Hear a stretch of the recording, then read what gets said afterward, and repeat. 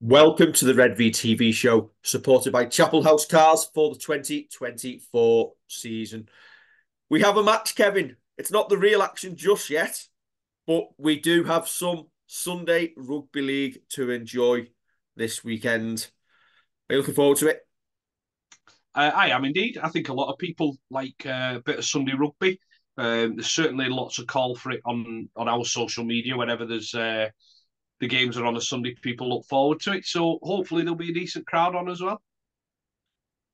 But before we get to that, Kevin, there has been a little bit of news this week, which has created a little bit of discussion, and that is the news that Jack Wellesby and Morgan Knowles have been named joint vice captains for 2024 in support of Johnny Lomax. That news coming from Drew Derbyshire of Love Rugby League from the club's media day. Excellent.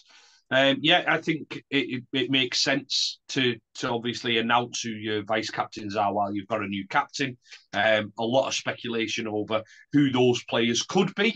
I know there was a lot of speculation of who the captain could be before Johnny was named it, and rightfully so. Johnny was named captain, but two worthy players to join him in that leadership team. Yeah, I think it's fair to say that we have a bigger leadership team than obviously Johnny, Jack, Morgan. We're quite well stocked with a few of those senior players who could have been named vice captain. And just because they're not vice captain in name, it doesn't mean that their leadership will be taken away off and on the field. Yeah, correct. I think you're completely right. We've got a number of players who are very experienced, who have been there and done it, and will be able to guide the younger ones, or at least get the message from the coaching staff over as is wanted.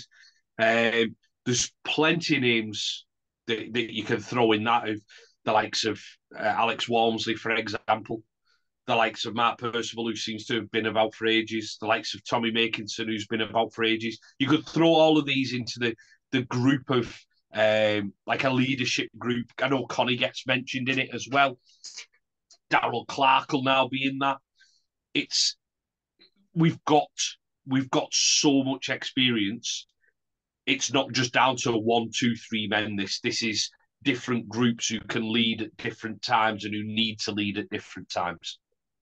Yeah, I've seen surprise from some people on social media that it wasn't Tommy Makinson named as vice captain, and I think that's based on his longevity in the Saints lineup.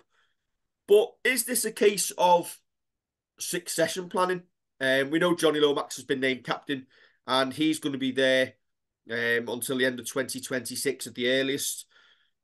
So potentially these two will still be around for the 2027 season.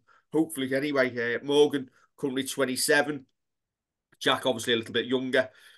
So, are we appointing these as the vice captains with the future in mind? Potentially, one of these two will become the next Saints captain after Johnny, and it is literally succession planning. Obviously, Tommy, 32 at the moment. By the time Johnny retires, Tommy may well be at the same point in his career. Yeah, it looks to me that way. It looks to be that you have a proper plan in there. And once again, you go back to the leadership group, and you'd imagine that Johnny Lomax, Morgan Knowles, Jack Wellesby will lean on the likes of Tommy for experience. It's not pushing him to one side and saying, you're not the vice captain, so they're not going to listen to you at all. It's just about, as you say, I think it is that succession planning. I think it is that who would we want, or who will be next club captain. Morgan Knowles has always been spoken about a potential club captain for the past however many years. He's been spoken about as someone who could potentially take on that role. And it just looks like that is the plan that's in place. Yeah, some tongue-in-cheek wags suggested that we needed two vice captains so that we had cover for when Morgan is undoubtedly suspended. But but not on this show, Kevin. Not on But this show. but is there a case there? I know Wello spoke last season, didn't he? About Morgan, and it was along the lines of he needs to wise up and be the leader and step up. Is this potentially putting that responsibility onto him? Is it what he needs to grow just that little bit further, that to realise just that he is that a leader of this team and that he has that responsibility to lead by example? Yeah, it's possibly the recognition that he started doing so as well. Because I think you leave yourself in an awkward position. And we know with the current tackle rules, and one thing I will point out is from last weekend, 18 players have been charged. 18 players have been charged by the disciplinary panel. So he possibly will get into that bother because people are getting used to the new rules.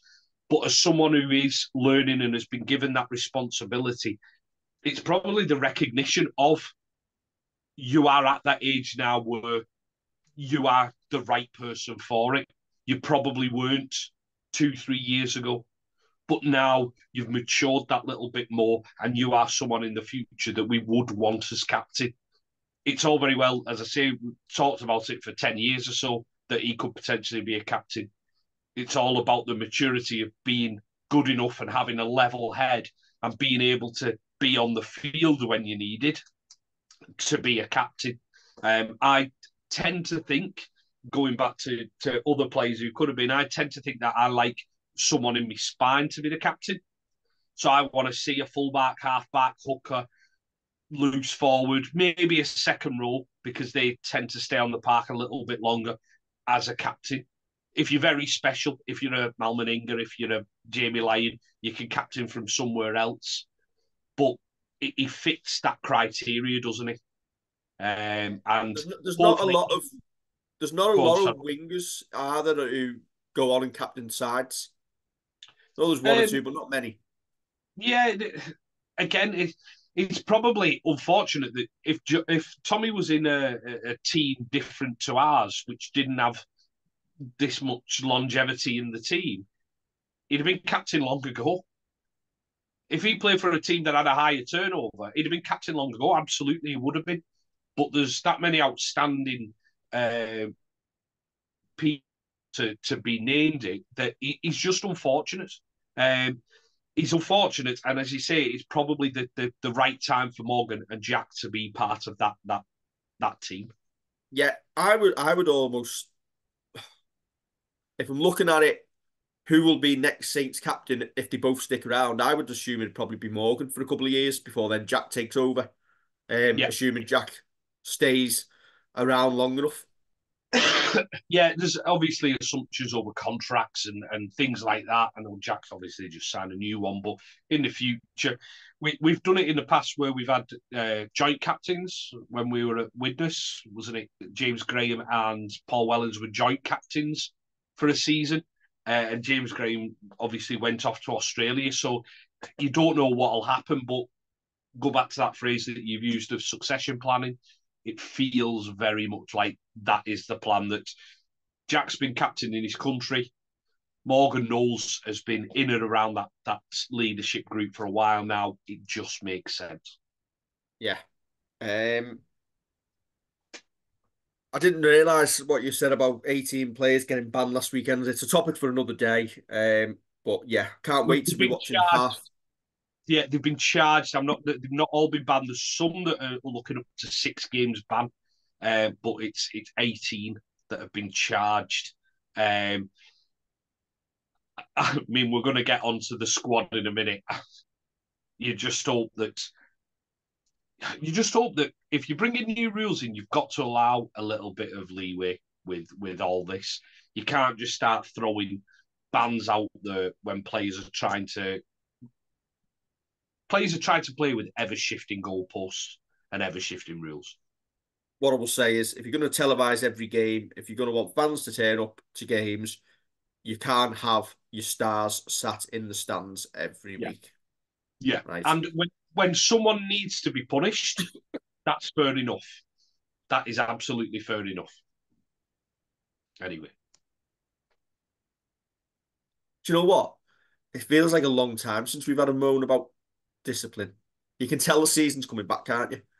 Yeah, you can. Yeah, to be fair, it was probably October, wasn't it, when we had a last whinge about the disciplinary panel. But anyway, squad news. I'm not naming all the changes from last time. You can if you want to. Is this why we've named 33 players? Just in case. Yeah. Yeah, there's a lot there. Who's missing, Kevin? Well, Sione Mataucia's not there. Matty Lees isn't there. And Morgan Knowles, I think, are the headliners of players who are missing from that squad. See, that's why I've got two vice captains. Yes. Yeah. This is just a case of give your first team a run out for half an hour and then mix and match after that, potentially. Yeah. Don't forget to like, share, and subscribe, and we'll cap. Yeah, that's exactly what it is. We see it every single year. The result does not matter. The result doesn't matter. It'd be nice to see some partnerships click and some players get good minutes into them. But the result at the end of the day doesn't matter. It's the one in a couple of weeks' time that does. Yes. And do you know what, Kev? I say it every year. Pre-season, whether it's Saints, Rugby League, watching Everton, I always say after 15 minutes, why am I here? Yep. Yeah. Listen, I'm selling this one.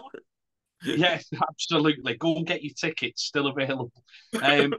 No, it's a first chance for all of us to see Wanga Blake, because we did, and a lot of the first team squad obviously didn't have a run out against Swinton, so it's good to be able to see them and see how they kind of fit into Paul Wellens' plans and his thoughts. Do you say it that because we're playing London first up at home, it's not treating London as a pre-season game, but because they're missing a couple of, and they're not coming up as full time, that you can do the half an hour rather than having to play your first team for 60. Yeah. And essentially your London game is the first real hit out. And not treating them disrespectfully, it's a game you should win comfortably at home. Yeah, with everything that I've just said, like not quite being full time, not having. I think they've lost a couple through injury as well in pre-season. We should win that game. We should be in the operative word. Should win that game. I'm not saying we will. I'm saying we should. But that's fair enough. But you can have that clipped. But well, Kevin, what I will point out is if we do lose our open home game to London, the fan reaction video will be our biggest viewed video ever. We might be hitting 1 million in the next week, but we'll hit another million the week after. But yeah, it then gives you the chance to, where we've had 2 games in the past and we've kind of done this, then narrowed the squad down from 33 to like 21, but all 21 have still got to run out. It's kind of what I feel like we're going to do with regards to London. The club would never say that. The club should never say that. But just in the back of my mind, I've been thinking it for a couple of weeks that have we got a little lucky with getting London first up, that we can treat that as professionally as we should, but also be able to still be a little bit, I don't want to say undercooked, because you shouldn't be undercooked, but a little bit, that's your big hit out. That's the one, right, lads? You've got to get into it now. Yeah. You know what I'm trying to say, don't you? Yeah, you're trying to be respectful, but we're really not. I am trying to be respectful. Absolutely, I am. Yeah. Can I just point out, I've seen Wanga Blake for the first time. Wanga is massive. He is a huge human being. Videos do not do him justice. If he runs as fast as he looks he can run, you wouldn't want to be in the way of him either. I get the impression he could well be a fan's favourite. Excellent. So really looking forward to seeing him. Redvee's Noah Stevens makes the squad at number 31. And it's good to see some of the reserves and academy prospects also being rewarded, probably for their efforts against Swinton the other week. And they'll get a little bit of game time as well on a bigger stage. Yeah, and that's why I will keep reiterating that it doesn't matter what the score is. It's about getting minutes into these players. It's about going out there and being absolutely knackered when you come off, because it's just been one of them tough games. It's why you step up in class. And again, not being disrespectful to Swinton, the squad that we put out reflected the game that was going to happen there. This is a reflection of we are playing a Super League team, so it's the first team squad who are out. Yeah, I'm really looking forward to getting a chance to see Johnny Vaughan against better opposition. Dayon Sambu, quite highly regarded as well. And then obviously from the academy, George Whitby, a potential halfback of the future of the club. Owen Dagnall, we've spoke about him being a potential wing replacement in the future. There's names on that list who you'll in years to come you'll be saying I was there when we seen them have the first hit outs. So yeah, do you know what? I underplayed it at the start. Get down to the Totally Wicked on Sunday at 2 p.m. To watch Stars of Now and the Stars of Future. Yes.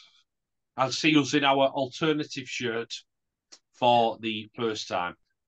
I liked how they said it'll be the first time that we'll wear this kit at the Totally Wicked. I wanted to see in brackets, I'm probably the last. Yes. It probably will be, to be fair. Yeah, right. And then on top of that, the real action gets underway in a couple of weeks' time.